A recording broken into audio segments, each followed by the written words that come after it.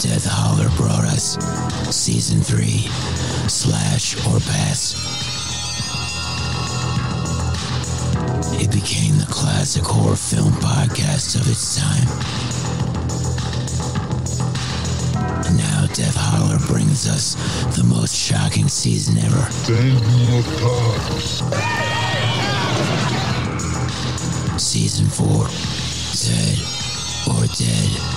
Yeah, they're dead. They're all messed up.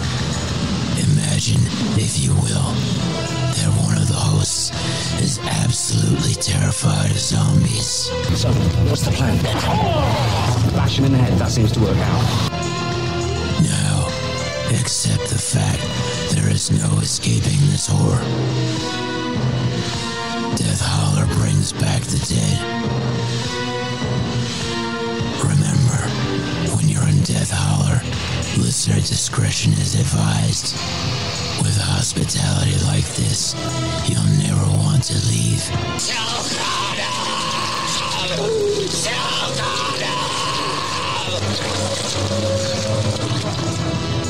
We hope you stay alive.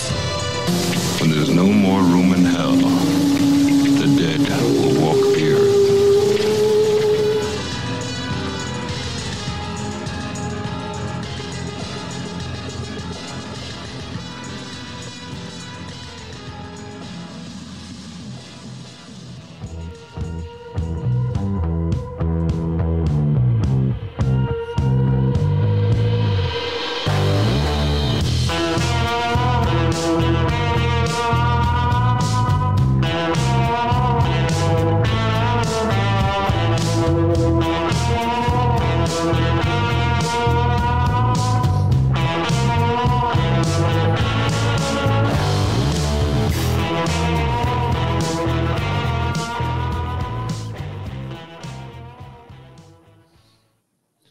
Hello, everyone. Welcome back to Death Holler. I'm your host, Reverend Dr. Dead. Joining me, as always, my co-host, La Urena, and we are discussing the third George Romero film of this season, Diary of the Dead, not one of his more popular movies. 2007 was the year that it came out. Tagline, pretty simple, shoot the head, or shoot the dead, I guess it is, but, I mean... It's appropriate. They're shooting a film. They're shooting zombies. It's, you know, it kind of goes along with each other. But if it was shoot the head, I would have been so happy because you never get anyone that says shoot the head. It's always let's waste a bunch of ammo until we figure out that it has to be the head. And the stupid thing in this movie is they know they have to go for the head from almost the beginning, and they still fuck it up in places. They still have to be told multiple times. I don't know. It's this was definitely the decline of Romero right before his unfortunate passing, and I mean, there's a worse film out there. It's called Survival of the Dead, but this one's definitely on the downslope. Some would say Land of the Dead was also a down, one of his lesser movies, but there's things I really like about that movie. Yeah. But this one, I was going to say Land of the Dead, from what I remember, I liked it. Is it great? No. But is it fun to watch? Yes. Yeah, there's a lot of fun things in it. I mean, and he's got commentary in that one too. It's not as cohesive. But it's a little bit better than this one. This movie, of course, this is directed by George Romero and written by him. This one's more like he saw what the Blair Witch had kind of like put into the market, and he was like, well, I think I can do that, especially on a lower budget. And he does to a degree, but then he doesn't. We'll get into that as we discuss the movie. That's a perfect way of describing it, because I'm going to say right off the bat, we reviewed Savage Land, which will be released, obviously, tomorrow, but for the listeners, they'll already have heard it. But this movie is no Savage Land, and Savage Land had a way smaller budget and way less of a actor's bill, if you will. Yes, and didn't have the directing chops. I mean, Romero knows how to direct a movie. He didn't just do even zombie movies. I mean, he did branch out and had some really good films. I mean, even just regular horror films out there. So. Yeah. Music by Norman Orenstein, which is odd in a movie that is found footage, but we mentioned on Savage Land. Savage Land has a soundtrack because it's like Talking Heads after the fact. Mm-hmm. This one, they have to give an explanation at the beginning about why it's got music, and it's kind of a lame one in my opinion. It's the girlfriend, Deborah, who says that she wants to punch up Jason's like movie, and she adds in like scary noises and music to make it like make you pay more attention to it. Oh my God. But she says that right at the beginning, and it's like, you know that kind of defeats the purpose of a found footage. Yes. You're supposed to be in the moment. You're supposed to be like experience it with them. And whenever there's like some kind of woo going on in the background, that doesn't really sell it that way. Oh my God. You know what? I'm gonna say it right now so that the listeners know. I did not notice there was music in this film at all. So when we talk about that, if I give you any kind of input on the music, I'm gonna say you have to call me a liar because I didn't notice. I also didn't notice that there was no music in Blair Witch, which is so dumb. But it was such a good movie. Like Blair Witch was such a good movie that it didn't need it. And I could be wrong. I'm currently, spoiler, I'm watching Rec to prepare for a future episode, and I don't think there's music in that either because they rely upon like what's happening in front of the camera to kind of sell it. Yeah, actual found footage, and I respect that. I probably need to watch this one again. And I watched it, FYI, I watched it, well, we're going to say 2.5 times because I watched it and I only got through halfway through it. And I told you, hey, I only made it halfway through Diary of the Dead. And then I tried rewatching it again by myself at night and I couldn't do it by myself. I was like, okay, this is a little too scary for me. I can't do this. And then I watched it again in its entirety because Noah made me restart it and we watched it together. So I'll give Romero this, even though it's one of his lesser movies. He can still elicit a horror response. I mean, he knows how to hit the horror beats. It's just that the movie, the plot and everything's where the downfall is in the movie. Budget of $2 million, which doesn't sound like a lot and isn't a lot, but it was a damn sight less for Savage Land and a better movie. So, however you want to read that. Box office $5.3 million, so it did turn a profit, which is good because at this point Romero was he was really burnt by the restrictions put on him. I mean, he got as good of a deal as he was ever going to get from Universal when he made Land of the Dead. Yes, but he still was, they kind of tied his hands so much that it grated on him so bad that he still wanted to avoid the major studios. So that's why he went back to making independent films in, Canada. Yeah. There's a lot of, every actor in this or an actress is a Canadian. So, pretty much all of them. It's cheaper to do it out there too. We know that for a fact. And I was going to say, okay, with his name attached to things, because you hear George A. Romero and you're like, yes, definitely yes, but with his name attached to it, does that mean he gets royalties too? Or does it have to be laid out in his contract?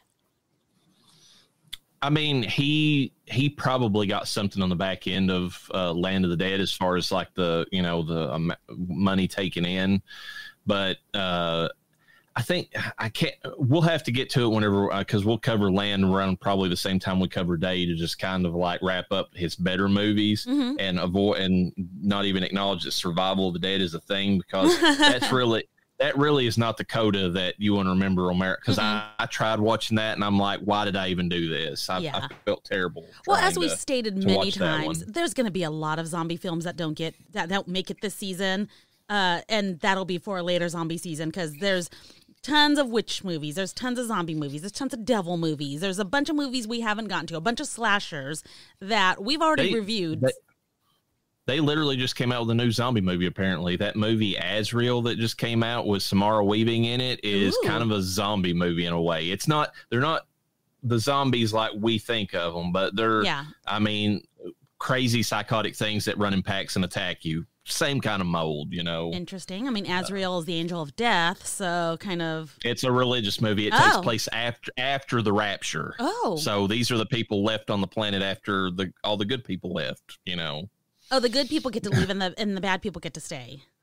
Yeah. Hasn't this been hell long enough? Like, what if it's not going to be anything different?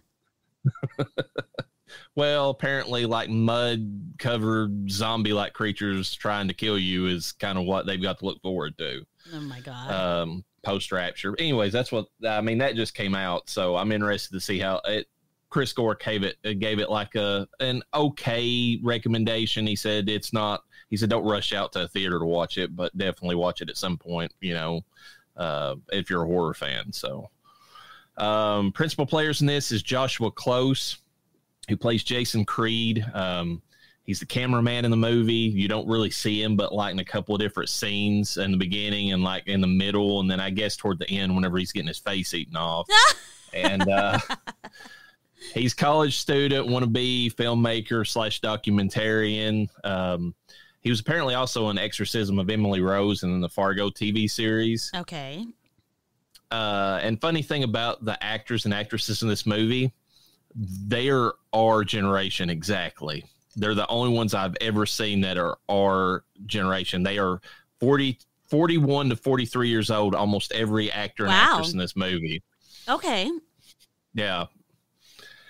Michelle Morgan plays Deborah Moynihan, who is Jason's girlfriend. She's also a camera woman. She's middle of the movie. She kind of picks up the camera, and that's where we see Joshua again, or Jason's character. And she's got a very antagonistic relationship with Jason in the movie. It's off-putting at times. And I didn't even know they were together. Yeah, and then it's almost like he's getting emotionally cucked through most of the movie. I don't know if you got that vibe, but like and it's his own fault. Like instead of him like stepping up to actually be the hero through a lot of the movie, he's watching this other guy kind of, you know, step up and save his girlfriend through most of the movie. And you see the two of them like hugging on each other, and there's it does. I mean, they get very close to just outright cucking him right in front of him, you know, but it's because he refuses to be, you know, and that's the biggest complaint a lot of people have about this movie is that there is nobody out there, period, that will not break down at some point and, you know, drop the camera and help the other people around them.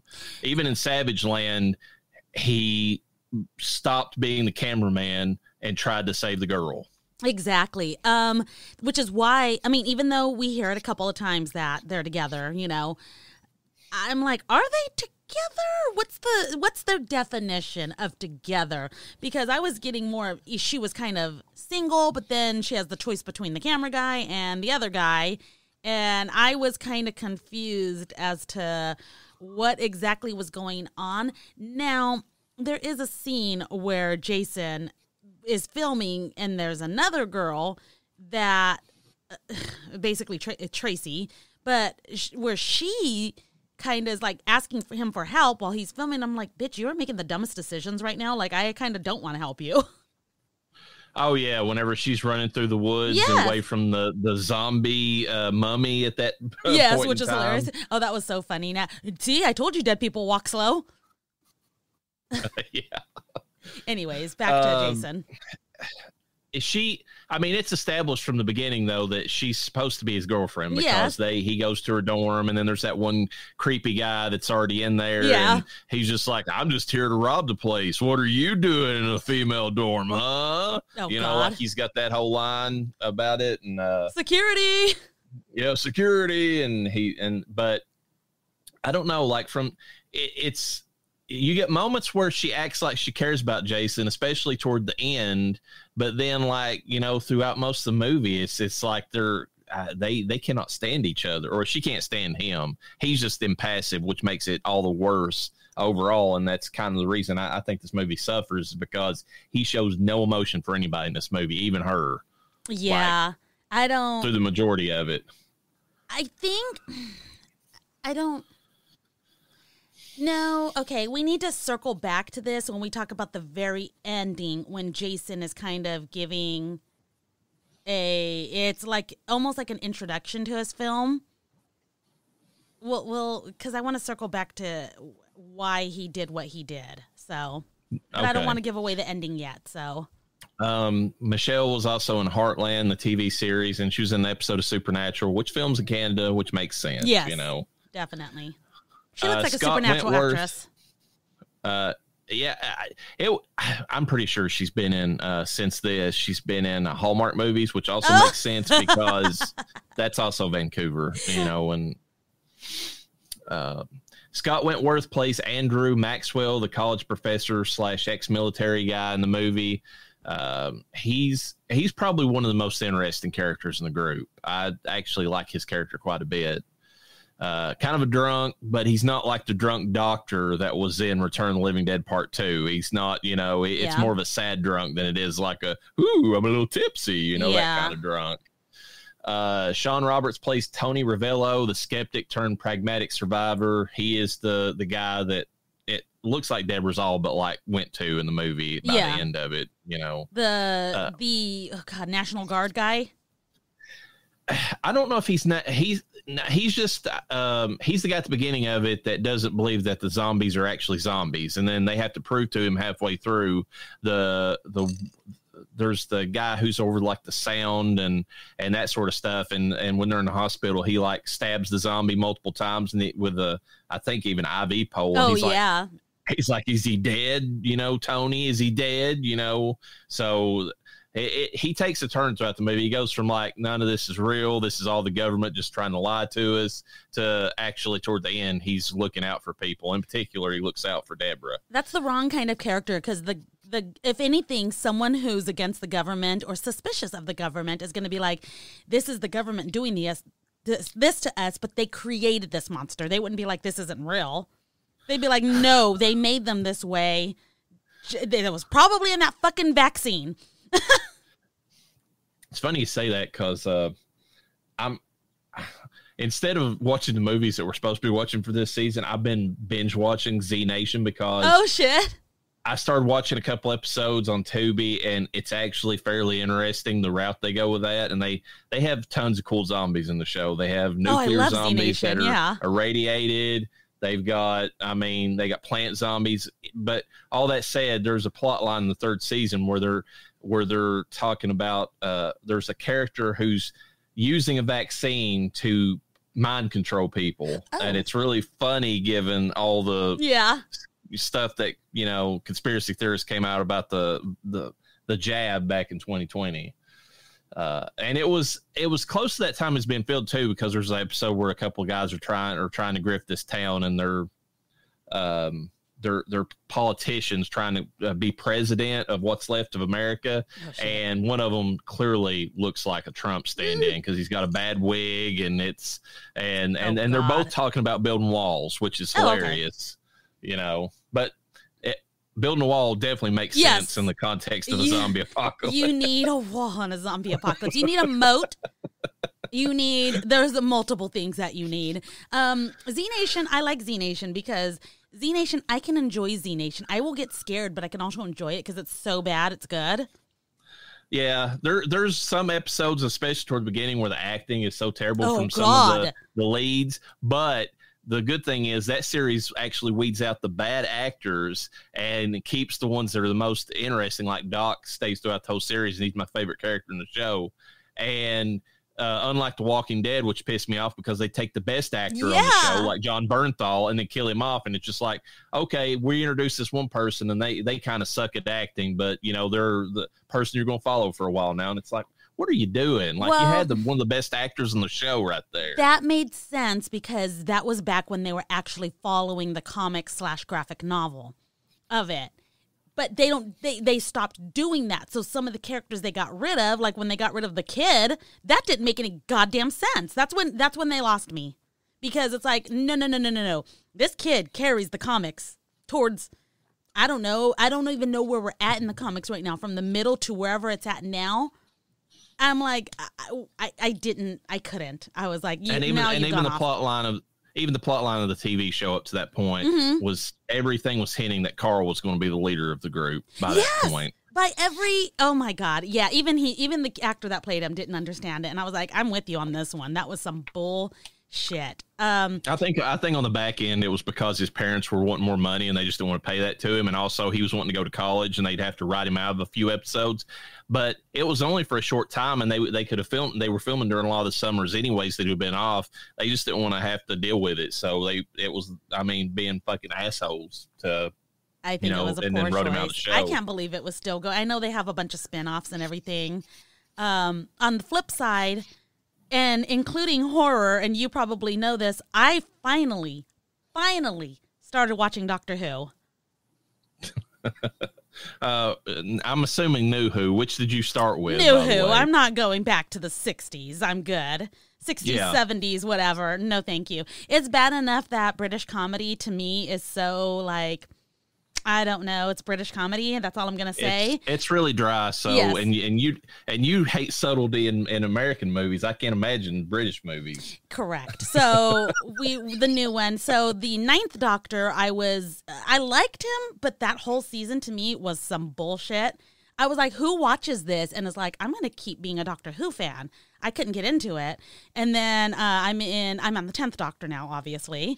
Much better. I do like him from several movies he's been in, and they definitely had a zombie episode in this season.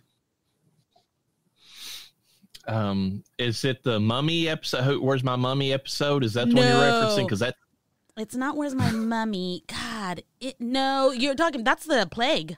Well, that was almost zombie-ish. It is, because the nanites or whatever, spoiler for that episode, are making copies of the kid over and over and over again, and they're all basically like, "Where's my?" It's kind of creepy. Yes, it is good and creepy. No, there wasn't actually a zombie one. There's space zombies, which goes with what we were just watching. But it was basically that these cat-like people were making, were infecting these humans. I don't know if they're infecting them to try to find a cure. I'm trying to remember it now. It was a few episodes ago, but and it gets more interesting every episode for this season that I've been watching. It gets better and better. So like all the episodes before, I kind of just lose what I was watching because I'm like, oh, that was good. Oh shit, this is hella good. Oh shit, this is hella good. Yeah, wait till you get to the Weeping Angels. That's like I can't some of the best wait. stuff they did. I cannot wait. I actually can't wait to get. So I'm in like the 2007, 2008 Doctor Who. Right now, I think 2013 is when they got Matt Smith. Yeah, that's everybody's got their doctor. I know this is a horror podcast, folks, but Doctor Who kind of does. Doctor Who has horror elements. It big does. time, because there was a devil in the most recent one, a space devil, the actual devil in space. Yeah, and then like Matt Smith there's a creature that partway through his run that you can only see, or when you see it. When you're looking at it, you know that it's there, but as soon as you look away, you forget that it existed. Oh, and it's like this, and they're all over the earth, and they've taken over. Nobody knows that they're there because, like I said, you forget once you look away from them. That's insane. But Matt Smith was my doctor. That's that was one that got me into the show, and then I went back and appreciated like Tennant's run and Eccleston that ran before him. But Eccleston wasn't bad. It was just I think that season was poorly written, and I do not like Rose. I don't like her at all. David Tennant, I love him. Amy, I like Amy way better than Rose. Okay. A lot of people might want to kill me over that, but that's. Well, they might want to kill you over your choice of doctor too. Everyone wants David Tennant, and I get it. I love him. So I can't even pick between him and Matt. Well, I haven't seen Matt yet, but Matt is. I just love Matt as an actor. Matt is really good because he's the youngest person to have ever played the Doctor, and he plays the oldest Doctor in the sense that, like, when you look at him, even though he's young in body, he plays somebody who you could believe he was 1,000 years old at that point. Like, he's got like just an old man and a young man's body vibe to him that works for the character at that point. Like, he's seen enough, he's kind of over it, but he's got like a kind of like like a grandpa that's kind of like, lighthearted or whatever. Yeah. He can still, be fun or whatever. But I liked his portrayal in different ways. And he was toward the end of his run, there was a lot better episodes too than there was in any attendance seasons. Because Moffat could actually write pretty well. Yes. So, all right, folks, sorry for that detour, but I did. I'm mighty proud of myself that I made it through. I'm proud of you, too, that you started that and actually got into it. Yeah. Daphne has been trying to get me into it for a while. And then one of my other friends was like, you would totally like it. It's right up your alley. And I was like, I think the fuck it's not. And so the first season, I pushed through that first season because or not first, but, first season. Does that make sense? Yeah. It does to Whovians, as they're called, I guess. But anyways, made it through that. Loved the Doctor. Didn't really like the writing of the stories. David Tennant showed up. I was like, okay, we'll see what's going on. And I've been happy ever since. So don't watch it much past when Smith's left, because I like the Doctor after him, but the writing was went off the rails, and then the show just went bad after that. So it's probably best to end with Matt Smith, to be honest, if you want to keep the show as a good show in your mind. Well, I heard Tennant is back as of 2023, and the same director that was directing him. Yeah, and it's really bad. It's like every woke thing that you can imagine possible, they have put into the show. They even have the Doctor admit that it's because of his male presenting persona that he makes all the bad decisions that he does. Oh my God. They say that in the show. I'm just throwing that out there. Don't watch New Who. Okay. It's, the New newest Who. episodes. Yeah. It sounds like a fucking Dr. Seuss character. We have going back to this movie, however. we're back, everyone. Amy Lalonde plays Tracy Thurman, the wannabe starlet and Texan, and I throw it out there because I mean, everything's bigger in Texas, even overacting apparently. So yes. I mean, they really got to put that Texas spin on her to make her stand out. If everything was bigger in Texas, she would have a nicer set of tits. I said it. Chris Violet plays Gordo Thorson, who's Tracy's boyfriend, ends up being Zombie Chow in the movie. Zombie Chow. Yeah, and it's really, really because of the main character. Like, that's the stupidest scene in the movie. We'll get to it. Okay, wait. Is that the guy that died in the shower? No, that is not. That is the guy that was bit in the hospital by a zombie that we'll just get into it now. A zombie walks in front of the cameraman, or Jason. Mm-hmm. Jason does nothing to stop it. I don't know why it didn't attack Jason. Yeah. Apparently because he was filming, he was immune. And it walks right at Gordon, bites him on the shoulder, and then gets killed by the little nerdy kid played by Joel Denical. Yes. And that's where he was like, looking at Tony and was like, does this look like he's alive to you? That was a good scene. And then right after that, Tracy's with him and she's like, don't kill him. Okay. Maybe he won't turn, and he does. And then they have to bury him anyways. Yeah. So okay. I remember that now. Tatiana Maslany is in this movie playing Mary Dexter as a religious suicide victim / zombie. This is She-Hulk, folks. Oh my God! The girl who's driving the van the RV that they're in will grow up to be She-Hulk. Oh, that's God. Who this is. And she's just as poor in this show as she is, or this movie as she is in She-Hulk. Nothing changed. Hey, listen. What if you ever get a chance, watch Orphan Black, since you're watching, British stuff now. It's a British sci-fi show about like a cloning program they did on her in particular. She plays like 4, maybe more than that, maybe, but at least 5 different versions of herself that's been cloned, and they all have different personalities. She's good in Orphan Black. She's terrible in this, and she's terrible in She-Hulk. So I don't know. It must have been a good director. Okay. I don't know what happened, but it's like bad, good, bad again. Okay. I mean, let's not get overboard here. I'm not jumping on a ton of British comedies. It's not a comedy. It's a sci-fi drama. British anything. Let's just leave it at that. You guys are lucky I'm watching Doctor Who. That's it. We've got Philip Riccio playing Ridley Wilmots, the rich kid who ends up being the mummy zombie at the end of the movie. He's in a zombie outfit at the beginning of the movie. He never takes it off. Yeah. I don't know why. They've been out for multiple days, but he's still in it at the end of the movie. Yeah, and Change your acting clothes. really weird too. Like I was like, something ain't right. And then we get to see the zombies in the pool, which was, I loved that. I thought that was so cool looking. They had a lot of technical issues trying to get that scene to work, and we'll get into that a little bit too when we talk about the movie. And then, like I said, Joe Denical plays Elliot Stone. He's the nerdy film editor / technician. He was actually in Arrow for a bit. Another Arrow. CW, or it's a CW show that's in Canada. It was good until it wasn't. Isn't that all CW shows? It was good until the third season, and then it went off the rails after that point. Yeah, I think first two seasons are all that's all it's worth watching, and the first season of The Flash was all that was worth watching of that show, really. And then none of Batwoman was worth watching whatsoever. Oh yeah, that ended real fast. That didn't even make it to a second season, did it? No, they did come back with a second season. Shit. They replaced Ruby Rose after she literally broke her neck on the filming the show. She ducked out. They replaced her.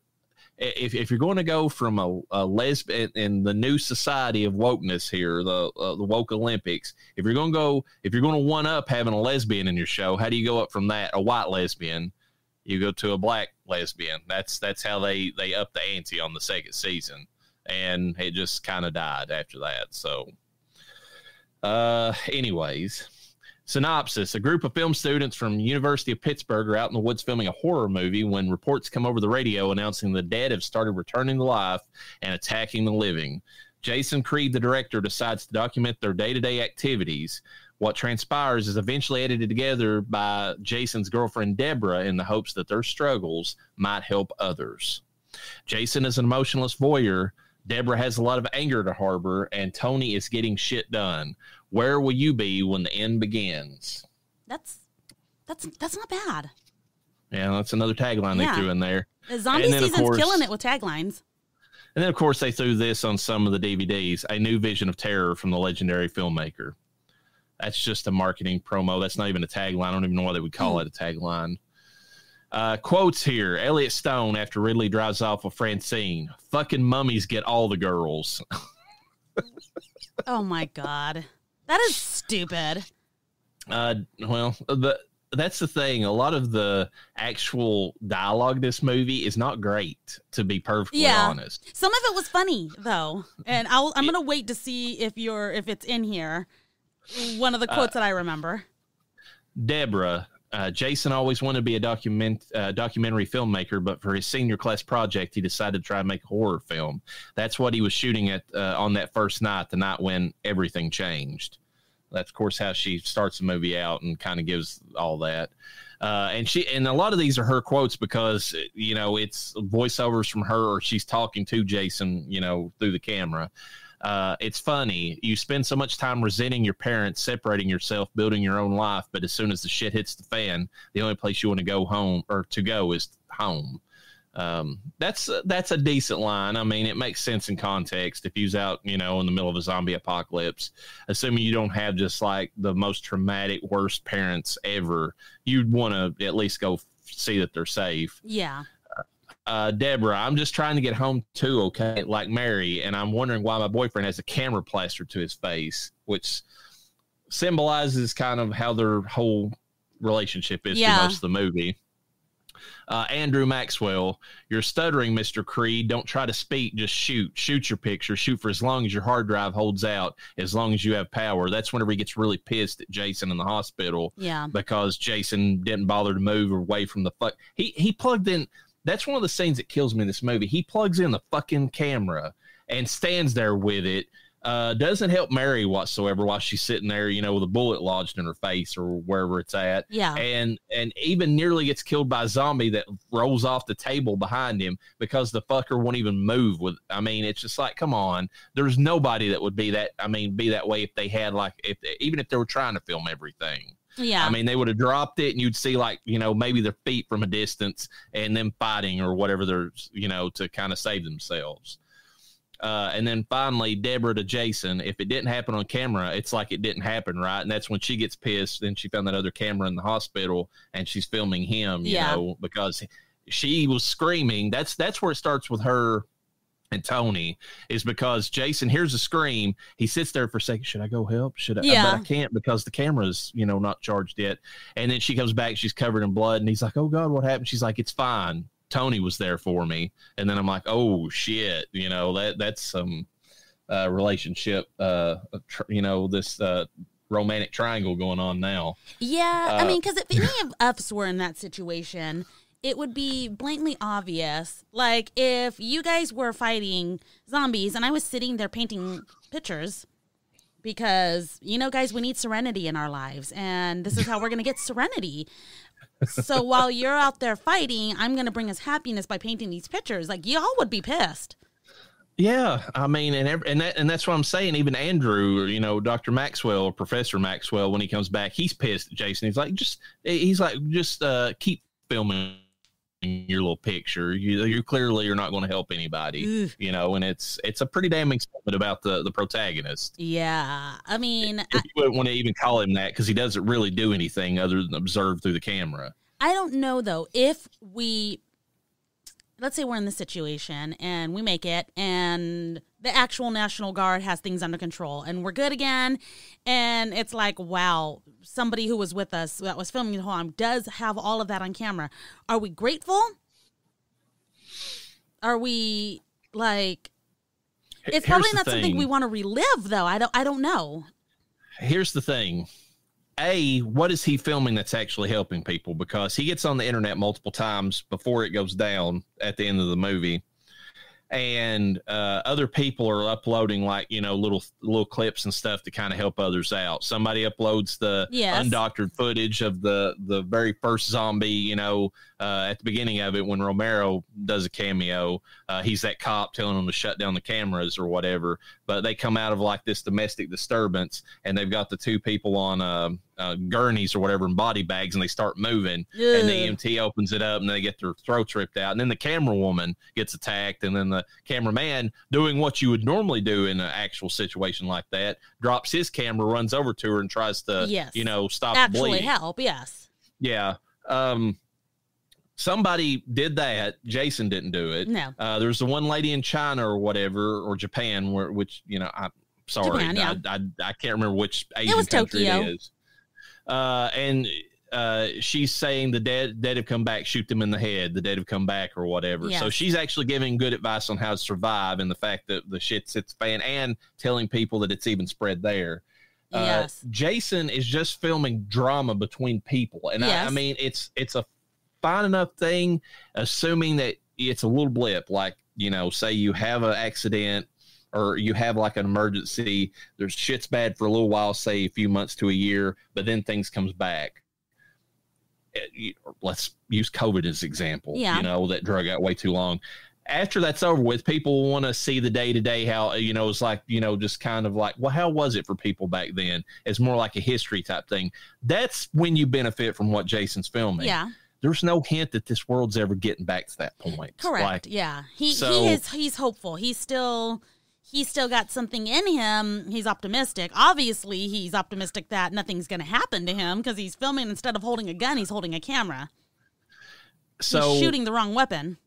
I don't see what his film will actually accomplish for anybody. Even, and then Deborah, she's only doing it because she feels bad about what happened to Jason and everything else. It's more like, for posterity's sake, this needs to get out there. Mm-hmm. But it doesn't help anybody because at the point that the movie ends, the world's full on Romero apocalypse. This is supposed to take place at the same time Night of the Living Dead took place. It's a different time period. Yes. You can think different, parallel universe, but it's the first days of the, zombie apocalypse. One might say it's the last days. Well, the last days of humanity, the first days of the zombie apocalypse. So there is no point to his movie. Like, nobody will get any benefit from it, assuming they could even access it, which you got to have infrastructure that's going to be gone, pretty soon, which is the one thing that Romero highlights in his own movie, which is his best movie to me, Day of the Dead, the breakdown of society and what happens whenever the last few survivors are left, there's going to be no infrastructure for him to access his video. And if they did, oh, okay, these people had a lot of drama and then they died. Like, what does that help anybody that he filmed any of this? It's entertainment. There's going to be very little of that in the world. He filmed They'll have all the entertainment they want by going out and shooting them. That's true. Yeah. They will be living the I mean, it's there's a I mean, in a world like that, you would want escapism. You would want to have video of a better time, you know, like, hey, what was the world like before it fell all to shit? Okay, yeah, this is awesome. You don't want this. I mean, because I mean, the people that survived, this is their story. They would have had something similar. Yeah. I just don't see what he was actually accomplishing with any of his stuff. He wasn't trying to give them information about how to survive. It was just like, this is how things were in the beginning of the apocalypse. And it's like, okay, that's a thing, you know. He filmed you know what he filmed was a human horror. Well, I mean, pretty much. I mean, there was, and there were scenes in this too. I mean, we're kind of getting the review of the movie. Well, we've kind of been discussing it the entire time. I'm really Romero.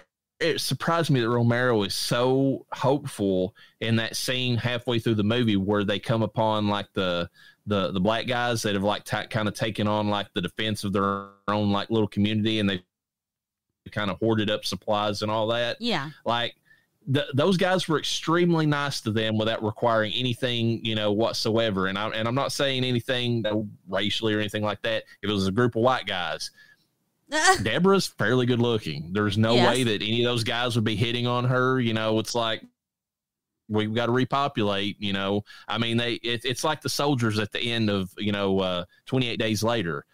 They have a point. Like, if there's no population, then what's the point of humanity? So, I mean, not to say that they were right about the kid that they had, but that's a whole other argument. But I mean, they didn't make a move on her. They didn't, like, you know, ask them for any of their supplies. Now the National Guard did, and then that made some sense. But the National Guard still left them with weapons, which, I mean, I guess, you know, I'll take Maxwell's description of that to be, you know, a little bit closer to home, because they're like, well, they're soldiers. They know that if they leave you without weapons, that's as good as dead. So at least they gave us a way to defend ourselves, even if they took our food and our, you know, water and everything else. That which was wild, because I feel like the humans in this were. Oh, go ahead. No, go ahead. What was wild about it? It was wild that when that happened, when the quotation mark National Guard came and took all their shit except for their camper and their guns. Yeah. That, I was like, okay, I mean, like, I get it. Like, you want them to live, but, like, maybe they didn't feel like they could potentially be a threat to them. I guess. I mean, I just feel like that the humans in this were like way too, I mean, at times were like nicer than they would have been. And like, I mean, because you got panicked people. The only one who struck me is it was funny, but it wasn't, I mean, but it was a little bit closer to what I would imagine a person to be, was the Amish guy, the deaf Amish guy, because like he didn't trust them, but he also didn't want to leave them out there to die. So he was trying to help them, and then he ended up getting, you know, eat anyway, so it didn't really matter. What lines did you think were funny in the movie? Because you mentioned that, but we haven't circled back to it. It was when they were first in the camper and they're heading out of town or to wherever Deborah wanted to go, and they encounter their first zombie on the road, I guess, which is it's like a state trooper, and they're not sure if he's trooper. Yeah, they're not sure he's dead. And when they realize he's dead, one of the guys goes, "I think he wants more than your license and registration." Oh yeah, so fucking stupid. One of them has a stupid line though. It's like, "Oh yeah, he's got one of those hats. What was that? What?" And they're sitting like, "What does that mean?" Like, and you know, it's like, I'm like, "What the fuck is that?" Like, you don't know what a state trooper is? Like, this is dumb, you know. Yeah. No. Now I'll give them benefit on this. That effect was awesome with that burnt zombie. That was actually a really good effect. I think the zombies look pretty damn good. Budget. Yeah. Yeah, the zombies look good. Now, this movie doesn't get a lot of shit because it used digital blood splatter instead of the squibs that they used to use, you know, like the little blood packs that would just like explode like upon like a press of a button. They didn't do that. They did all digital effects on the blood, and if you pay close enough attention, you can see how awful it looks. Like a PlayStation game whenever the blood splatters. I didn't notice, but I don't know why I didn't notice. I was a little tense during the film. You were probably paying more attention to the zombies, honestly. I mean, yeah. They did get Greg Nicotero, who did The Walking Dead and Land of the Dead and some of Romero's earlier films. They got him to come in, and like he did like some cheap work for George because he was friends with him, and that's how they got the zombie effects. Actually, he's a zombie in the movie. He's that zombie doctor that once they see when they got Mary Willed in there, and the one that gets shot by Tony, whoever has the gun at that time. Oh, okay. So that was Greg Nicotero that was in that scene. Now, visually, I mean, you wouldn't think this, but it makes sense. It actually took more work to make this movie look the way that it did than it would a normal zombie movie, because they could not hide a lot of stuff they could normally hide because they were with that camera up on the zombies. So they had to find different ways to stuff the tubing and stuff that normally is in there to pump out what, like some of the blood and stuff they do, or like, to get like the wound marks on the zombies whenever they were attacked or whatever. They had to actually have somebody like, basically they had to have it all hid on the person themselves instead of having it like set up in a certain way that the camera was not catching the person off screen that was feeding the effects, if you understand what I'm saying. Yeah.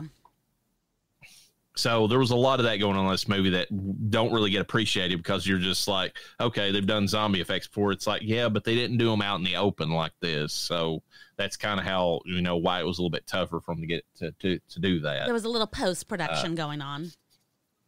Yeah. Going back to the actual story though, other than like the idea of Jason's movie, like it's fairly basic story. They they have nowhere to go, but they got to get out of Pittsburgh because it's a majorly populated city that's being shut down. So they go out and Deborah's trying to get home. So it's like, okay, that's something. Let's go to her house. Yeah. And then they get there and everything's went to shit because her little brother or her mom got attacked and then ate her little brother, and then they were both like was like eating on the dad, like when they actually found them. They go from that scene, they run across, like I said, the one town where the guys have been like hoarding up all the supplies and taking over. They were the people that George is making some kind of commentary there just about the haves and the have-nots, but he's like, nobody ever gave us a second thought. Now we run this place and we're going to, and there was a little bit of social commentary there. Yeah. I don't know what he's really commenting on the National Guard, the fact that they, are villains. I don't know. Maybe that was like George trying to make a statement about like, soldiers and something, or, I mean, cause the bad guys are the soldiers in that movie. So I mean, he's always kind of had like an anti-war, anti-soldier type mentality. And he brings those same characters back too in Survival, which is the weird thing. That exact group of National Guard members, at least that main guy that told him to shut the fucking camera off or whatever, that was all weird. He's one of the main characters in Survival of the Dead. Interesting. Like that, he's that exact character is. It's like you follow him from the point after he robbed them on. Okay. And then they kind of leave there, and then they end up going to that mansion, which would be an awesome place to hold up if it wasn't for the fact that the main character, or the rich guy who's still in the mummy outfit days after he should have already changed out of it, is acting really weird. The girl that he disappeared with, she's gone. Killed all of his family are zombies, and he's just kind of leaving them lingering in the pool now. And he's been bit, and you see it in the one scene where he goes to open up the door to the pool. There's blood dripping out from under his bandages, and he turns into a zombie, ends up killing the kid who's the technician who decides to take a shower, and gets electrocuted because of it. That's what happened. I was wondering I missed what happened. Can you explain to me? I think that he had like a hair dryer or something close by, and when the zombie came in there, like he was trying to push against him, but they both fell into the tub or the bath that he was, running, and like the hair dryer that was still plugged up or whatever it was fell in with them both, and of course it shocked both of them, which it didn't affect the zombie, but it got him. Which that is a cool effect in the movie. I'll give them this. Going back to the hospital, the defibrillators that Deborah did on the zombie nurse, and her eyes exploded. Didn't kill her. Yes. Didn't fry her brains, but it exploded her eye. That was a cool scene. That was cool. Yeah. A lot of actually cool visual scenes. I did like the scene where, what's his name? The nerdy guy did kill the vampire in front of everyone. Was like, is he dead? Is he dead? And then he not pokes it, but like he impales it through the brain, and when he pulls the spike or whatever, the pole back up, brain comes with it. Oh yeah. I thought that looked so cool. Yeah. Visually he did a good job. I mean, and George and a lot of people give him credit for this. George was always, I mean, those were all George's ideas. Like he was always like, how about we try this? We've not done this on camera. Defibrillator, their eyes explode. That was, I mean, George was brilliant at coming up with like little gags like that. That's what he called them, gags, to, kind of make the zombies, more entertaining whenever they were taking them out. But that whole scene at the end of it, when they're in the mansion, I don't know what he was trying to get at with that. I mean, it was like they had false security in like this rich, house, but like the dead still found them, because he has that whole rich versus the poor that he did in Land versus or Land of the Dead. So it's almost like he was coming back to the class thing again. And at the end of the movie, the movie has mixed metaphors. It's not like he's really got anything majorly to say, through any of it, other than that he's doing the found footage style, which he was just trying his hand at. Yeah. He did. He was on record saying that he wanted the found footage part of it. It was almost like he was making fun of the genre, because he felt like it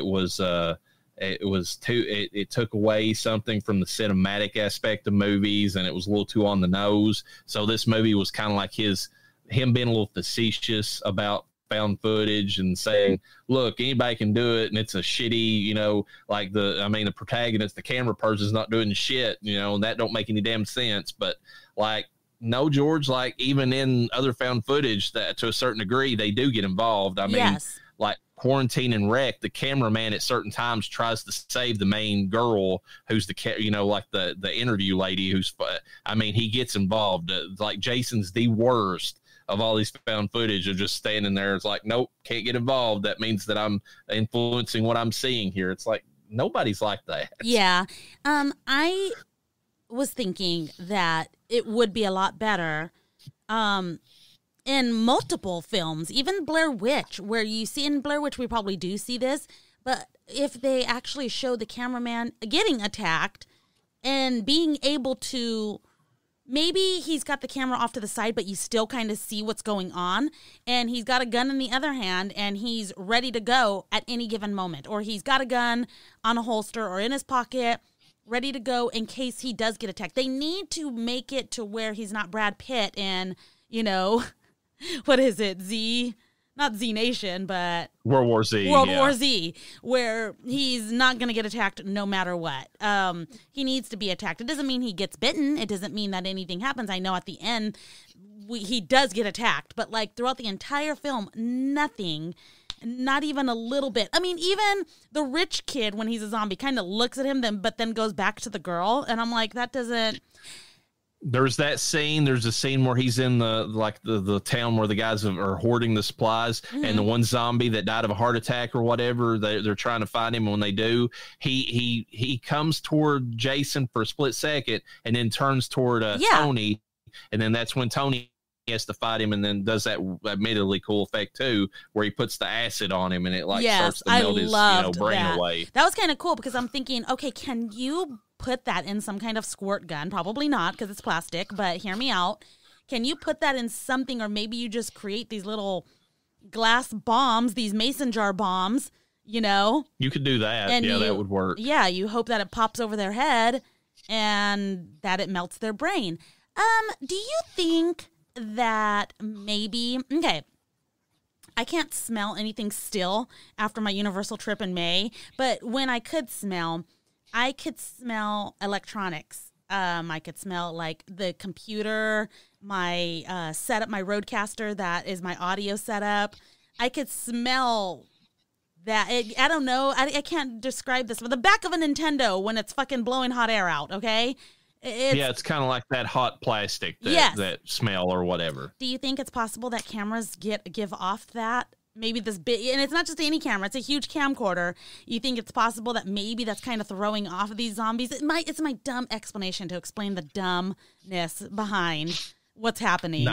No, if anything, that they'd be like, what's that smell? And they'd be like pulled toward him. Like the dumbest one in the movie is literally the one I mentioned, the hospital. It gets me every time. It's that zombie walks past him. It's like it had the because he wasn't even looking at the thing. Like, I mean, it was right there, but somehow because he had the camera, he was immune to it. Okay. You know, it just one more. Do you think, I'm just going to keep fucking softballing these at you. Do you think that maybe they're confused because they're not looking at a person? Because technically the camera's covering their face. If you want to go that route, then maybe. That's like most things operate, if you want to, suspension of disbelief is the main thing you want to keep with any movie. It's one thing to believe that dead bodies are coming back to life and become zombies. That's its own. You have to accept that, or you can't accept any of it. But that's a huge leap.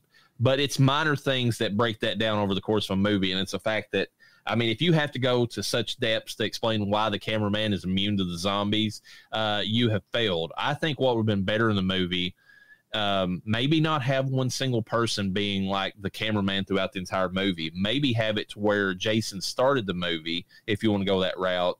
He gets killed partway through the movie because he's not paying attention and the zombies get to him. And then Deborah decides to finish this movie and she becomes the camera woman. Yeah. And it goes that way because that would make logical sense. Like, you know, Jason wouldn't be immune to any zombie around him.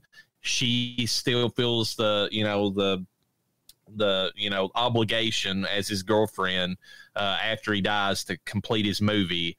And you know, that gives a little bit, man. Actually, it adds more fear to the movie because in the movie as it is, he gets by so many zombies in the movie that by the end you're just like, okay, he's not going to get attacked. Yeah. Like even in that scene where, I mean, let's just go right to the end of the movie. The mummy zombie has the option. They're both in close proximity between him, the cameraman, Jason, and the girl, Tracy or whatever. And it goes after her, doesn't even acknowledge him, like just keeps going after her. Yeah. And that makes, and only at one point in time when he says some line or he says, he yells out to it, does it turn, it turns around and it kind of stumbles away from Tracy. And I'm like, that's too much to suspend. Like at any point, since it was so close, it was closer to him in some of the scenes than it was to her because she was running away from it and he was kind of slowly creeping up on the zombie.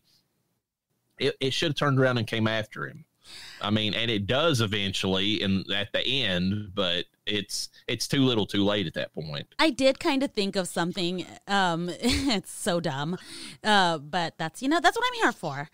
Is that I feel like these zombies, they go back to kind of having the brain function of a toddler where they can move, not very well. They can function horribly. They can eat and they bite. And that's what toddlers fucking do. And they don't really talk. They just mumble and make groans and fucking noises and shit. They stink. A lot of comparisons here that are matching up. Yes. Okay. So, hear me out. So then you play peekaboo with a toddler, and those stupid little fuckers think that you're fucking gone when you cover your face. Are you smelling what I'm stepping in? Yeah, and it smells like shit. I mean, I agree. He doesn't have a face. If they set it up in the universe, as hard as that is to swallow, that would make sense, but they don't set that up. There's No, nobody they else don't. that has the luxury. They don't set it up, but that's me setting it up and breaking it down at the same time. Because, You know, I could actually believe that line of thinking in Z Nation, because Yes. Z Nation's got the kind of humor that somebody could play peekaboo with a zombie and it would work. oh my God, that'd be so fucking funny. Peekaboo, where's Raina? Can't see me. Oh no. I think the biggest issue with the movie, like I said, it would have been way better if they would have had it to where Jason would have died, and then there would have been a threat for the rest of the movie if whoever was actually filming with the camera. But the biggest issue is that George didn't understand the genre he was jumping into. Like, he was so hell-bent on making a commentary. Yeah. I think his other commentary was, too, is that people use the camera to distance themselves from what's going on. Yeah. And that's not a bad commentary, No. because people do that. That's like, they don't, I mean, you can see the worst things ever. And I mean, if anything, history has proven him to be correct on this. You can see all kinds of bad shit on TikTok, YouTube, and all that. And people who are filming it are just, they'll watch it happen. They won't, Yeah. and they won't step in. It's like a bear's behind their friend. Like, nope, I'm going to film it. I'm going to film the bear running up on my buddy. So he had a point in a sense, but I feel like that he was, it wasn't, he didn't think it through enough to make it like a cohesive narrative. No, I think he was primarily in it for the money. He knows what his name brings. You can't deny it. And he probably thought he didn't have to work as hard. And he had to work harder to get the zombie effects to work. It literally was like, I'm going to take the piss out of this genre. And it was like, okay, but you have to understand why the genre works. Mm-hmm. And he didn't really demonstrate that he knew why Which it is worked the insane way because it he did. created the fucking genre. Not the zombie genre, the found footage genre. Oh, found footage. Okay, that makes sense. He was stepping in what you were putting down a while ago. Like, he was stepping in the shit, you know? I mean, that's really the biggest issue I have with the movie. It's like it's entertaining. It will, I mean, the characters, they're not great, but like they serve enough of a purpose that, you know, and not all of them are annoying. So, I mean, it's fine to follow them around, but when the movie's all said and done, it's just like you watch it and you're like, okay, it's the way that he went about the found footage part of it that just doesn't really work overall. He would have been better to have made a actual film and kind of like, go a different route if he's going to make some social commentary. Because then he, like, going along social commentary, I hated this scene at the end of it, and a lot of people on the internet went the same route as I did. The movie would have been fine if you would have had it where it ended right at Deborah's sake, picking up the camera. You know, her and the rest of them are in the panic room, and they're getting ready to and they're surrounded by zombies now. And the gong is playing. Yes, and they're getting ready to make their way out because they have to get out in the world. You know, they can't just stay there forever. And they go throughout the door of the panic room, and that's how the movie ends. It leaves it up for debate.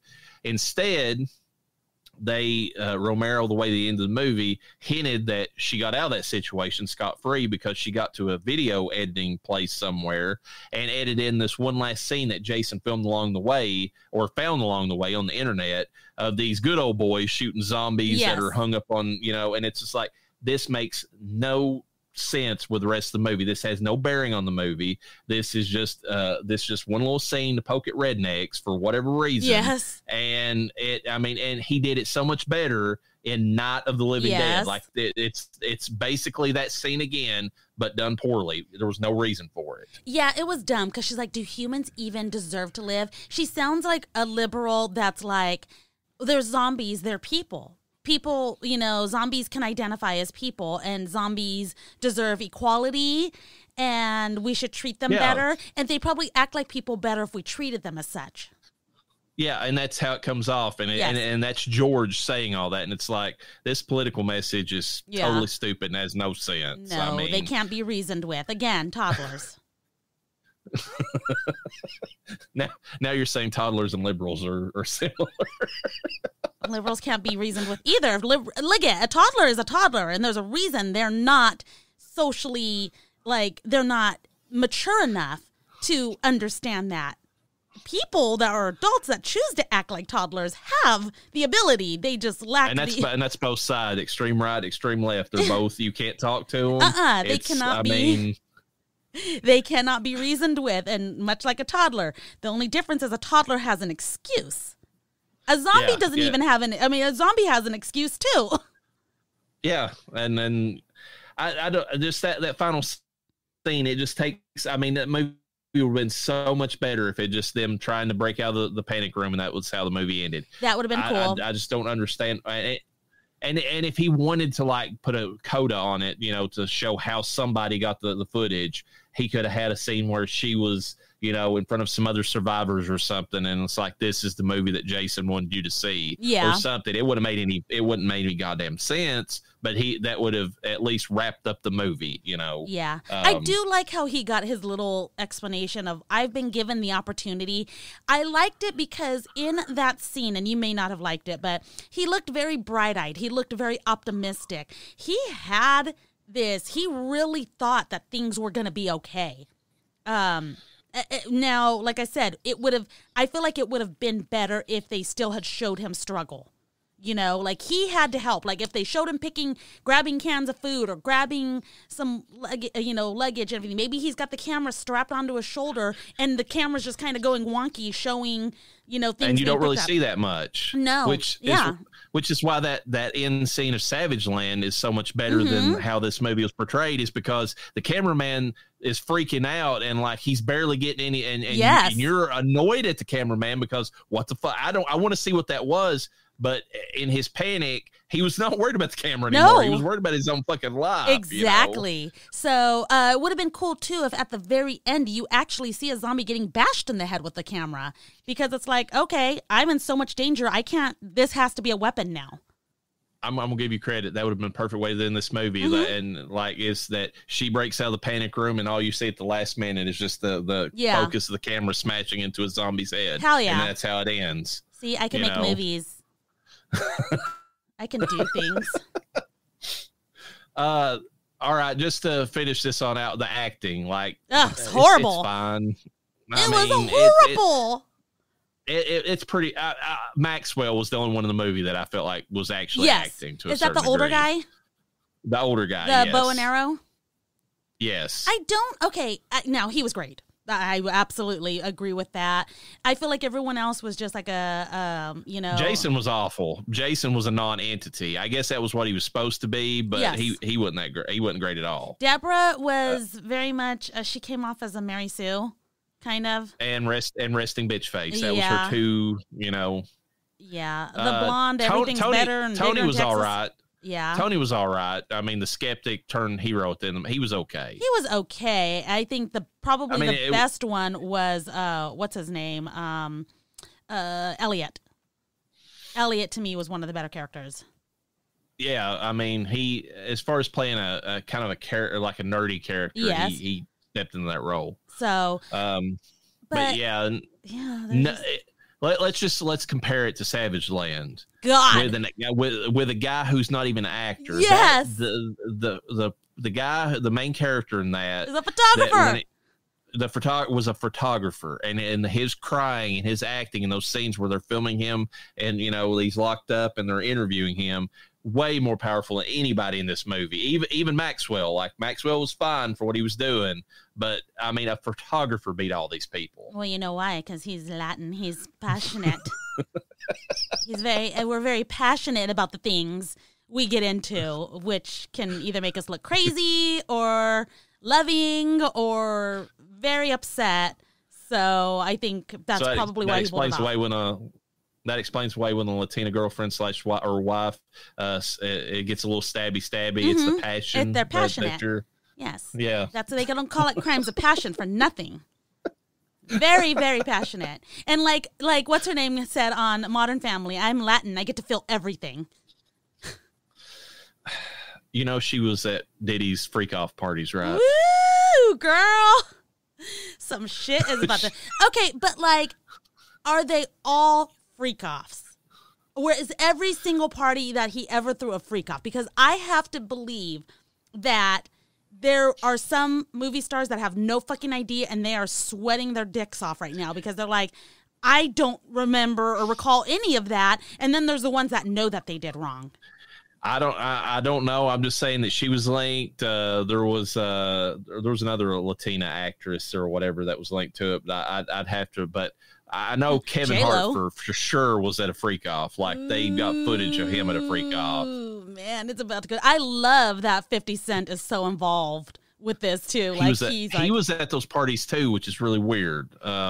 Maybe, but see, that's where I'm telling you, there was probably quotation mark normal ones, and then there was ones that they thought he was cool, like, oh hey man, we're gonna, oh yeah, and then he's like, The fact that he's been, speaking about Diddy all these years makes me think that you're right, that there is like, division there. But how do you figure out which ones were actually freak offs and which ones were just, partying it up? And that's going to be very, very, very hard because we're talking about actors. They're very good at their jobs.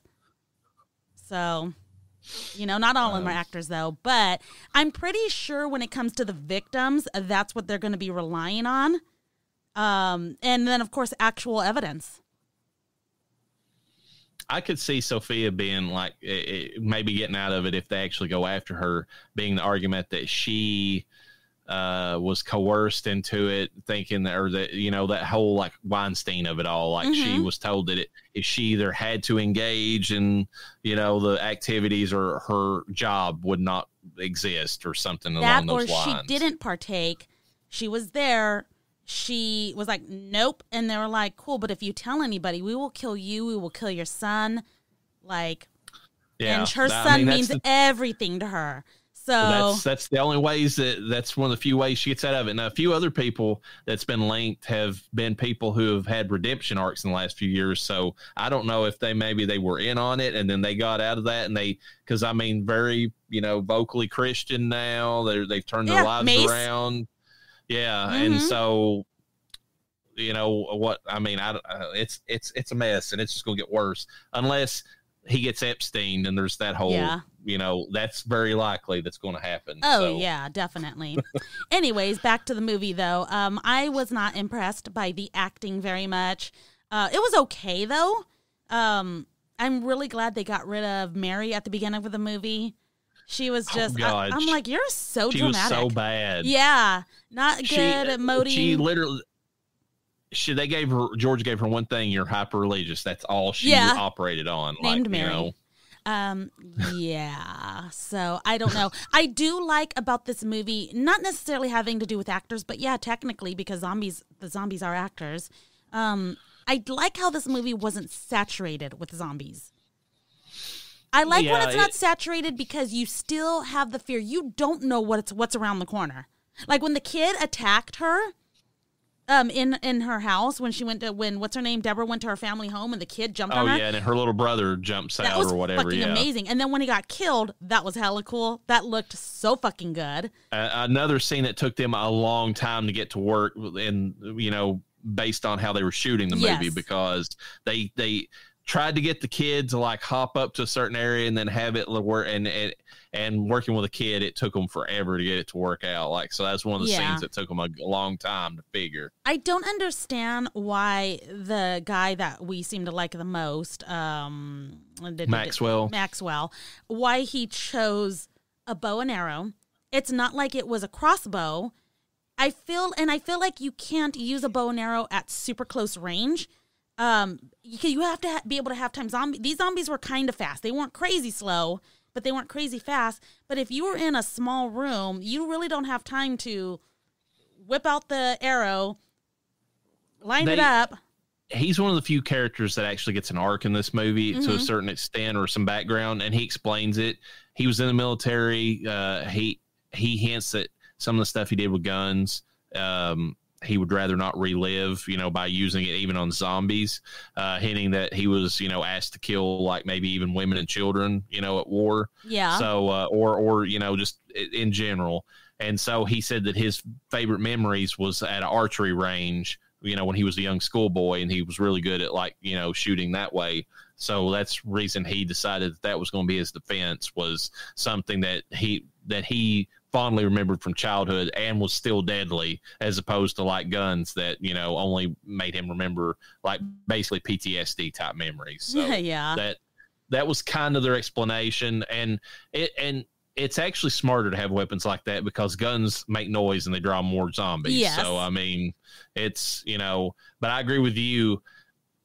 Even though crossbows are harder to reload than arrows, they might be a little bit easier to use like in a closer proximity than, because you still have to have time. You have to have the range to draw back. Yes, you don't get to, it's not automatic or anything. So yes, that's just as difficult, if not more. However, if there's only one zombie in the room, which in this movie, this is how it would have been because there was no oversaturation of zombies. You have time to reload one and have it ready to go should you need it. Obviously, you have to be careful, but that's like any weapon that's loaded. I will say this. If you go back and you look at the history of the Western United States and the Cowboys versus Indians or Native Americans, they have the whole, they have compared like their weaponry. And I mean, of course, like guns now, semi-auto and automatic are, obviously going to beat like somebody who's shooting arrows. But back in those days when they had single loading guns, like, I mean, you were much better off to have a bow and arrow because even within like a shorter distance that a pistol would work, they could fire off and have like, 10 shots in the time that it would take somebody to load, even with cartridges, not talking like black powder, but with cartridges, like they can maybe get off 3 shots to like 10 arrows. So if you're good enough with a bow and arrow, you can actually do some major damage with it. Yeah, I can see that. And if he was. You can also get your fucking, you can get your arrow back. Your ammo. Yeah, I mean, to a certain extent, they do like, start to wear down and break, which never affected Daryl Dixon. I know he's the ultimate zombie killer. We've got a fan that is waiting. Yeah, I know he's the ultimate, but he always gets his crossbow bolts back. But eventually they would snap, break. You wouldn't be able to pull them back out. I mean, that, he would eventually start losing ammo every once in a while. Yeah.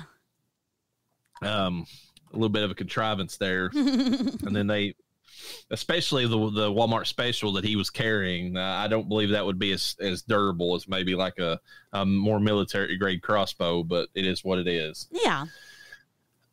We'll save the discussion on our thoughts until after the trivia. Anything else you want to bring up about the movie before we get to trivia? No, I believe I am ready for the trivia.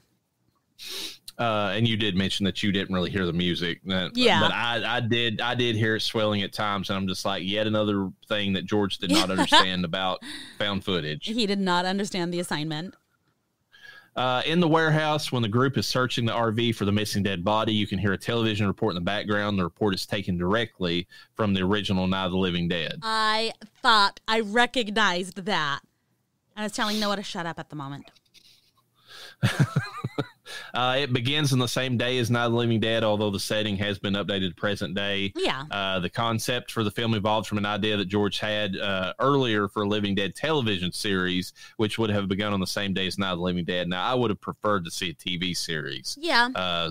If you take the concept of Night, where it's the first days of the zombie apocalypse and then kind of go from that, that would have been pretty interesting. We kind of got that with The Walking Dead. And then, of course, they never gave George any fucking credit for that. So, fuck them. But I'm wondering if say in George A. Romero's archives, he had already written maybe a script or a storyline or whatnot for a Night of the Living Dead series. If, let's say, it comes across somebody who was meant to have it and is like, hey, we need to get this produced, and it was George A. Romero's wishes, can you still call that George A. Romero's Night of the Living Dead, the TV series? They could possibly, because this is something that is happening. His daughter is, I believe it's his daughter, is filming or is trying to get made his last script, which was called Twilight of the Dead, and they are actively working on that right now. Okay, that's interesting, because I was like, that would be kind of cool. I don't know how you pronounce it. Posthumously. Posthumous. Yeah. Postmortem. However the hell you want to fucking say it. But I would imagine that she would slap his name on there just for the recognition, if nothing else. Absolutely, and as she should. They actually have a book of that, that might be the concept for that final film. I've got it here. I only got part way into it. somebody else had to, kind of fill in the gaps. And I don't know if it was George. It could have been because of his political leanings, or the person who's writing it. It gets a little wokey at times, and it's a little bit hard to read because of it. Yeah. Like they have a trailer park where like a young black or younger black woman is like trying to make her way out of it. And there's like, of course she's, the white folks in that trailer park are, just as ready to take her out as the zombies are. I'm like, okay, George, like, Come on. That's a little much. I mean, like, why? I don't understand, because whenever I see the rednecks in his films, I'm thinking that they're the heroes. I'm like, awesome, we're safe. These are going to be the people that fucking save us. And they're the ones in both Dawn and in Night that are establishing like some semblance of like order, at the beginning of the zombie apocalypse. They have organization, they have weapons, they all are working with each other. That's not something you see all the time. They welcome other people. They're not unwelcoming at all. They're like, oh, cool, more people, more power, Yeah, because I mean, you don't want to add to the zombies. They even mention that in Z Nation. It's just like, we don't want to kill somebody and just add to even more zombies. We need is all the people we can get, assuming that they're not psychotic. Yeah, because I don't. Me with a gun. I have a ton of guns. But me with a gun, I am not a self-proclaimed crack shot. My husband says that I am. He says I'm really good. That's great. I'm glad he feels that way. I am better than him. I will say that. However, most women are. Yes, I've heard that too. That being said, I'm still going to be scared with that gun in my hand. I am going to kill zombies, and I will protect my children, and I will protect myself as best as I can. But I'm going to be scared. And if I see a fucking group of rednecks, I am like, I am going over there. Hi, guys. Do you like Latinas? For the purposes of any government agents who might be listening to this, I lost all my boats in all my guns in a tragic boat accident. Yes. They are no longer on my person, so don't come after them. So fucking dumb. Anyways, this movie was shot over the period of 23 days. It was shot in long takes, and George deliberately cast stage actors to get more emoting from them, because of the way that it was being filmed. Zombies or the actors? No, the main actors, yeah. Okay. It's like they're kind of hamming it up in parts, and he did that deliberately to make them stand out more. Okay. Even before Land of the Dead was released, he was planning on a found footage take on the zombie apocalypse. The documentary within the film is called Death of Death. This is also the name of George Romero's 4-part miniseries that he did for DC Comics. The zombie title, Toe Tags, which I actually have all those. It's not the best story ever. I actually feel like Marvel Zombies and Deceased are better zombie stories, but comic-wise. But yeah. It's despite its freeform style, George Romero found that the handycam interpretation required even more planning than regular film, going back to what we said as far as the effects. Timeline-wise, this is not an official sequel to Land of the Dead, as it takes place at the start of the zombie apocalypse and not in the middle of it. And Land is the middle? I feel like Land is like way after. Like they hint that Land takes place, just context clues, Land takes place after, the way that he develops the zombie, it's kind of weird because they're still functioning societies. So yes, it would take place before day in that sense. But the concept of a smart zombie, they're way smarter in Land and Bub was the ultimate zombie up until Land. So the zombies developing, some kind of reemerging, consciousness. It should be day and then Land. That's the only thing that don't make any sense to me. I mean, that would make sense to me because I'm thinking night, dawn, day, Land. That's the way I would normally interpret it. Okay. But the way that he sets up day is that there's literally like nobody left other than like a handful of humans. Like the zombies are run over every single, even holdout, no matter where it's at. And he kind of sets up in Land that, there's certain pockets like, Pittsburgh and some other places where they've walled themselves in and, kind of like they did in Warm Bodies where they could kind of hold out, for a time. Yeah.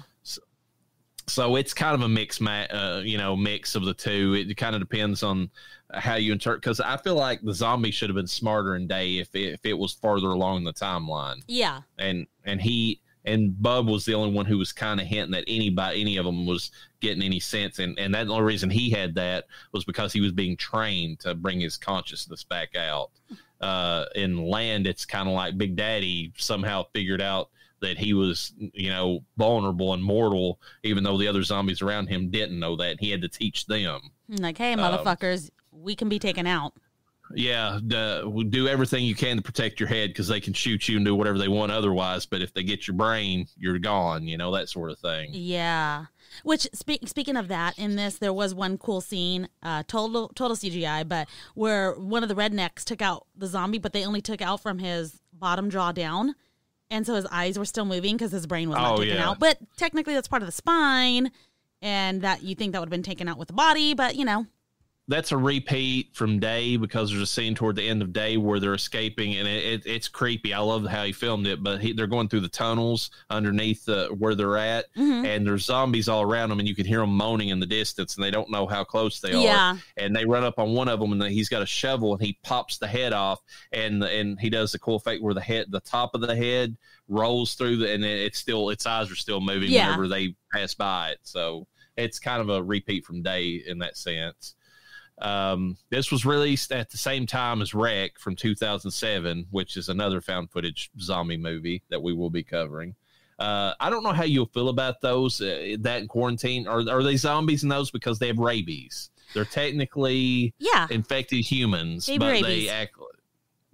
But they have but they're kind of like the zombies from 28 Days Later in a sense. Yeah, because I consider the zombies from 28 infected humans to me are zombies. Because there's a way to spread it, and there is technically a way to take them out. I feel like every zombie should have a way to be taken out. So it bothers me when the zombies don't.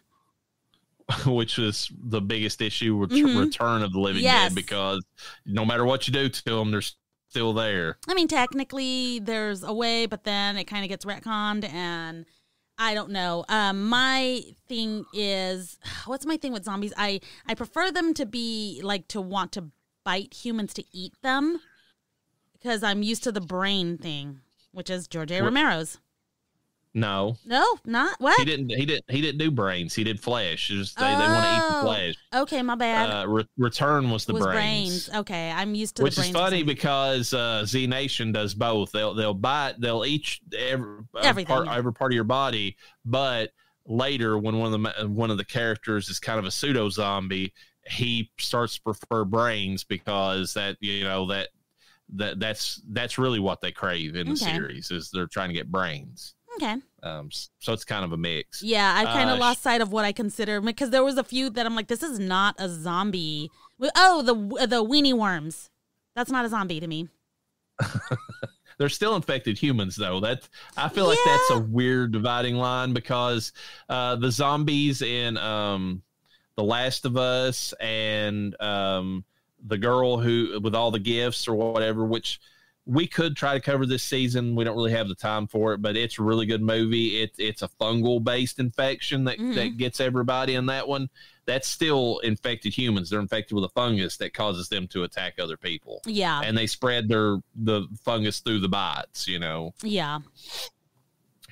Sean Roberts, who plays Tony in this film, would later play the villain Albert Wesker in the W.S. Anderson zombie films, Afterlife, Retribution, and The Final Chapter. There are multiple cameos in this movie. Quentin Tarantino cameos in a voiceover as a newsreader. Interesting. So does Simon Pegg does. I heard his voice specifically when he started calling in.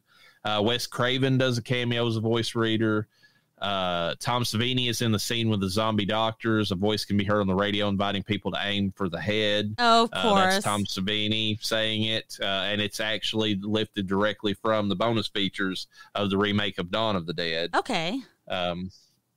Stephen King calls in, and you can hear him instantly because he's the one that's way over the top, and of course making fun of religious people, because that's all Stephen King does. When he's like, "It's the end of the world," and I tell you, hallelujah, he's that guy that's in the background. On your knees, on your knees. Yeah, gross. On your knees. You're making times, this weird. Yes, you're making this weird. Stop it. and the guy's a fucking nut job when it comes to politics. So there's that too. And then, of course, George himself is the police officer at the beginning where he's telling them to shut off the cameras and cover it up or whatever, whenever the zombies first appear. So, closing thoughts on the movie.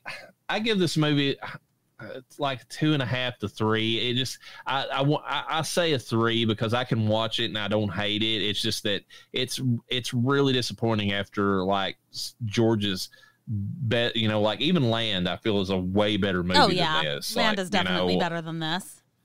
And it's sad to see the decline in him as a filmmaker because it's like it's not that it's not he knows how to do the job and he's a good director for what it is, but it's like his ideas were not as strong as they once were, and you can tell it. It's like, okay, what's your point with this, George? Well, I just kind of find found footage to be kind of a shitty. It's like, okay, but that's not really a reason to make a movie. Like you had points. I mean, even if it was ham-fisted, the Land of the Dead, like the haves versus the have-nots, that's a focus. It's like I just didn't feel like he really got anything across with this movie that really, I mean, people barely even know that this is his movie. I mean, like you met Diary of the Dead and they're like, what? It's like he only made like 3 or 4 zombie movies, right? And it's like, no, he made 6, and that last one, don't even talk about it.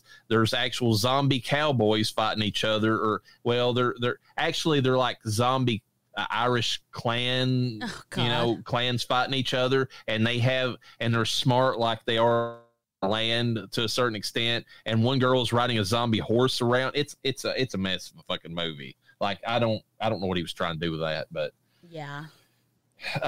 it's a 3, and I'm feeling generous by giving it that. I mean, there's certain days where I'm just like, no. I mean, especially after Savage Land, like, man, that movie's so much better than this. Like, I mean, it shows what you can do with the genre of found footage and zombies. Well, Wreck, of course, obviously does, but like, and then Romero just didn't know what he was getting into with it. I feel like he thought that it was too simple of a concept, and in thinking that, he didn't get the concept to be able to actually do anything with it. Yeah. This one for me is a 3 as well, but it's 3 for me in a more positive light because we've been watching some films I have not been enjoying that have been getting less than a 3, and that's like more than halfway. Obviously, a 2.5 would be 50%. So I feel like 3 is generous considering the film. I did like the film. I did get some scares. I could see myself watching this one again. It is cheesy. Way better than Life Force, 100%. Yes. And I didn't enjoy the actors, especially the scene where the blonde is being chased. When he told her to run, she ran out into the fucking woods and instead of into the mansion. Yeah. Like, what the fuck are you doing? Then she's like, help me. Bitch, help yourself. Have some foresight to understand that where you're going, there could be other zombies out there. And not only that, you're attracting more by screaming like a fucking dumbass. I don't know. She was pissing me off. That's why I wasn't upset when he wouldn't help her. And that accent that she had. That was a horrible Texas accent. Like, I don't even have a real Texas accent when I have one with my family from El Paso, because there's so many, there's like 3 different types of Texan accents you can get in any kind of location, Because everything's better in Texas, honey. I know. She sounded like Sandy Cheeks from SpongeBob.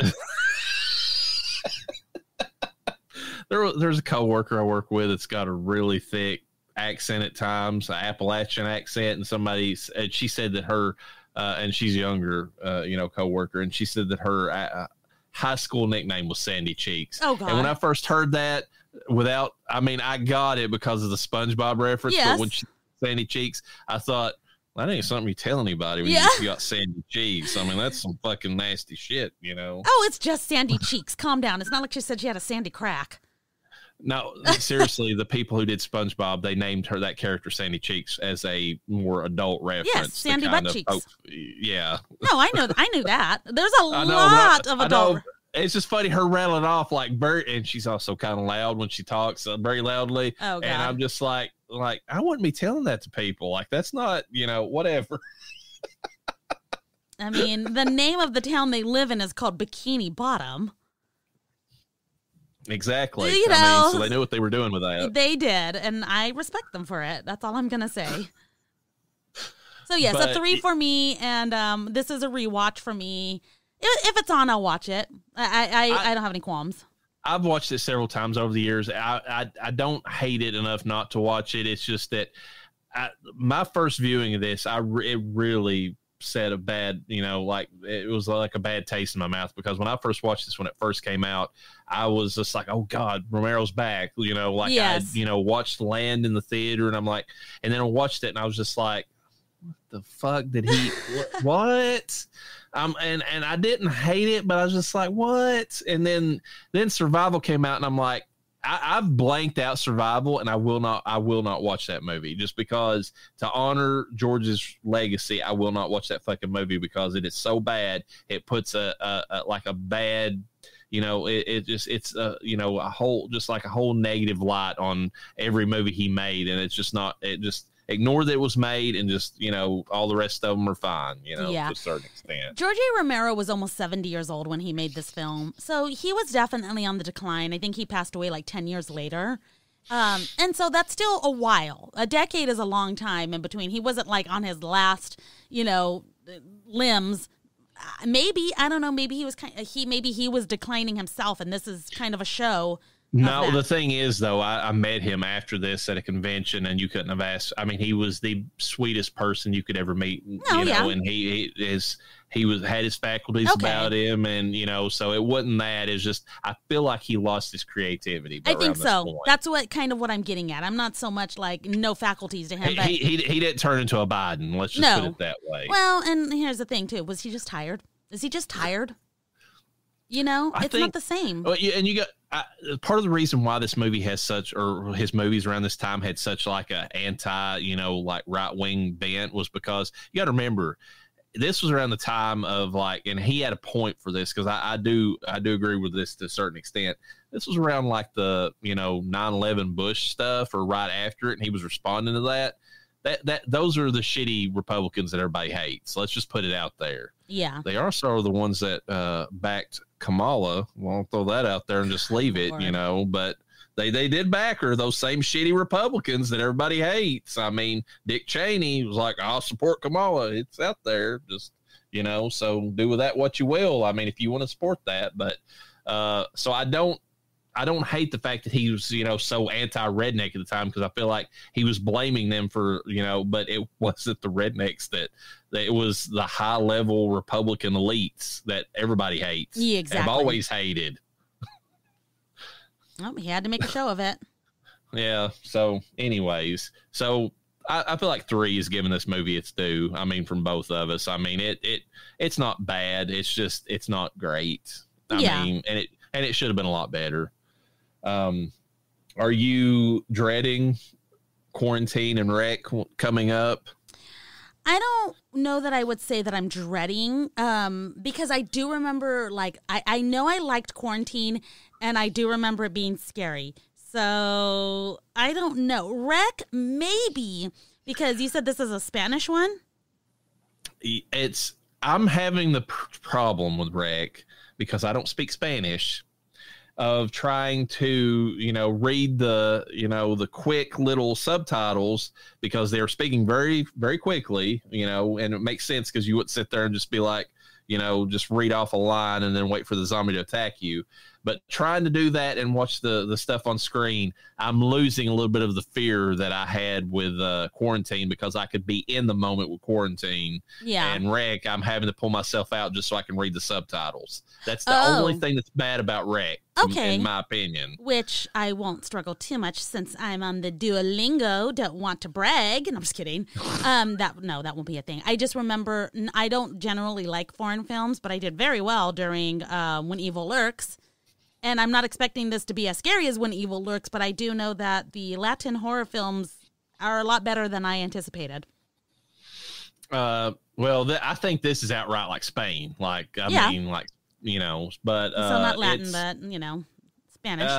It's not like Latin America, but it's still Latin. But it's one of those things where, like, Rec it's almost a 1-for-1 remake. So if you, I mean, from what I've seen so far of it, if you've seen Quarantine, it's the same beats, at least up to the point that I'm at. Now, they might go a different route toward the end, and it might be a little bit different about why it happened and all that, but it's the same kind of, I mean, like, I'm even sitting there, I'm like, okay, this is the scene where the old lady hops up, and like, okay, that's redone. So, like, they took just Wreck and just did straight American version of it.